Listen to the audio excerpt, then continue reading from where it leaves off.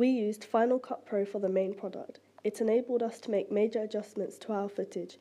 In some of the clips, the lighting was too dark and wasn't very clear on what was happening.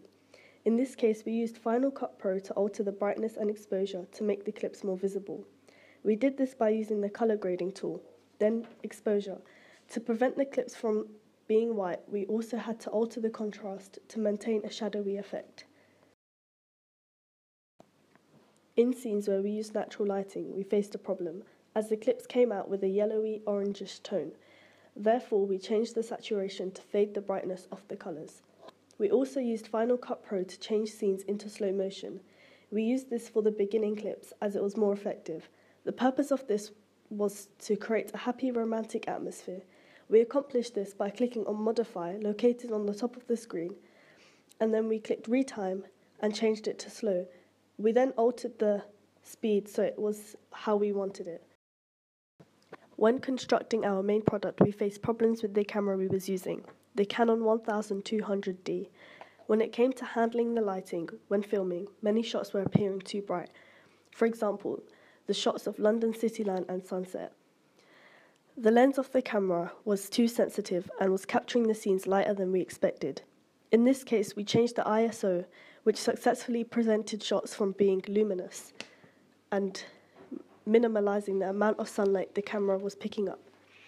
ISO was important when filming as it created different tones. We also used Photoshop for our magazine cover and poster, as it allowed us to make our original photos more effective. We used the paint tool to add bruises into the protagonist to represent our genre. We used purple with a low opacity, so it was faint and realistic. We completed this on a new layer, so if any mistakes were made, the original photo would remain intact. When using Photoshop to edit, we faced issues, as we didn't know how to use Photoshop very well. This meant that we had to use YouTube to watch tutorials on how to use the basic skills, which allowed us to edit our magazine and poster. We decided that it would be best for us to use Photoshop for our magazine and poster, as we found it would be easier for us to edit, as we was able to add filters, effects, and titles onto our product. We felt that this would provide a more realistic outcome rather than using other programs such as Paint. Photoshop allowed us to crop around images and add our chosen background by creating more layers so we could alter the positioning of different images and text we added. We cropped around the image of the protagonist by using the magic tool. This highlighted the outline of the picture we wanted to use automatically, which made it more efficient, accurate, and faster.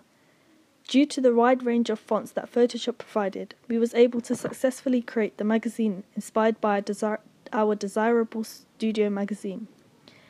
The tools such as stretching out the font and making it more spaced out was useful for a more achievable look.